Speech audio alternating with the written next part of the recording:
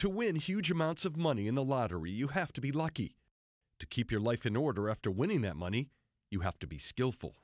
This is David Lee Edwards. I never have to worry about a hotel room again. Well, I have to pay for it. I never have to worry about a menu.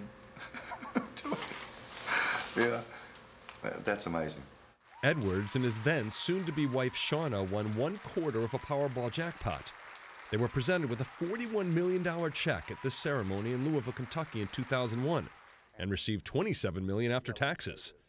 Edwards had served time in prison and was unemployed. I interviewed them in their luxury hotel suite after they got the check. When I went up there and played that lottery, I was sincere when I asked God to help me because I was desperate. I felt just desperate in my soul, just desperation. They had become very rich very fast, and Edwards told me he would turn his life around, give money to charity, his children, and already had a plan in mind for themselves. It's an R-Series Bentley Rolls-Royce convertible. And Shauna, you told me you were going to get a car too. Tell me about that. Well, it's between three, actually. Okay.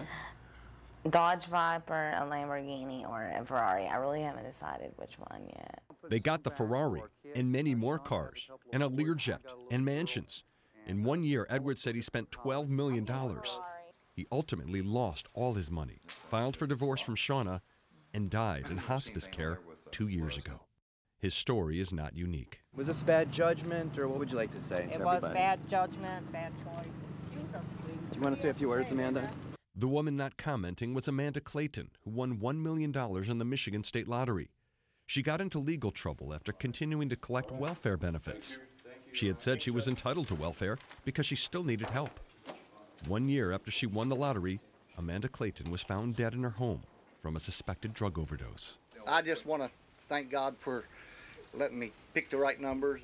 Jack Whitaker of West Virginia won nearly $315 million in the Powerball in 2002, what was then the largest jackpot ever won by one person in U.S. history.